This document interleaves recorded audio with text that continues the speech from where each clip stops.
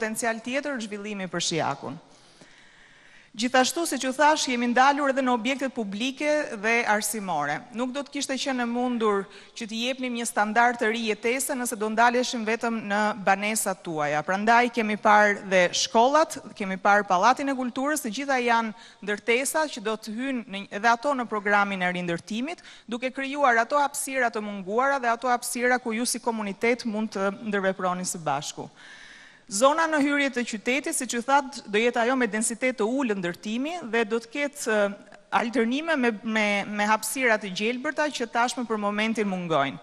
Ndërsa numri i familjeve të cilat duhet të akomodohen në këtë zonë, për momentin është 33 familje dhe tipologjia e apartamenteve është e mirë përcaktuar dhe në fazën e dytë në projektin e zbatimit do të hymë në një detajim më të gjerë të çdo elementi që përbën secilin prej këtyre banesave.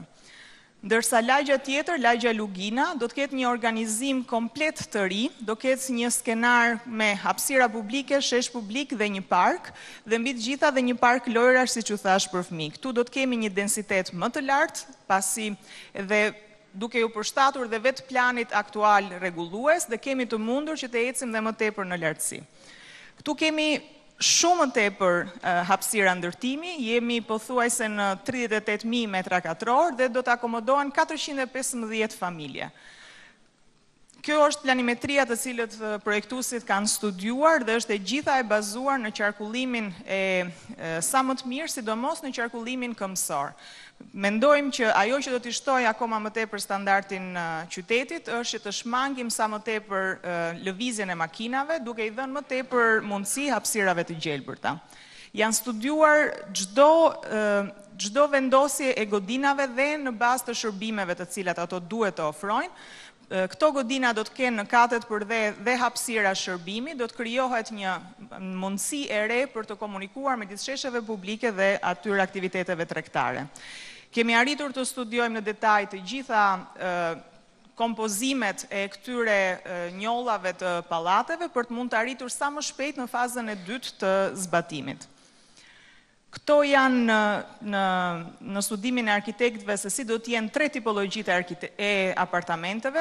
Apartamenti 1+1 do t'jetë 45 deri në 60 metra katror, 1+2 70 deri në 80 dhe apartamenti 1+3 90 deri në 100 metra katror. Kjo është një pamje e stilizuar e projektit për të treguar që dhe çdo studim që është bërë vetë godinave është bazuar totalisht dhe në qasjen që do kenë ndajt hapësirave të gjelbërta, por mbi të gjitha dhe në qasjen që duhet ketë për sa i përket komfortit klimatik.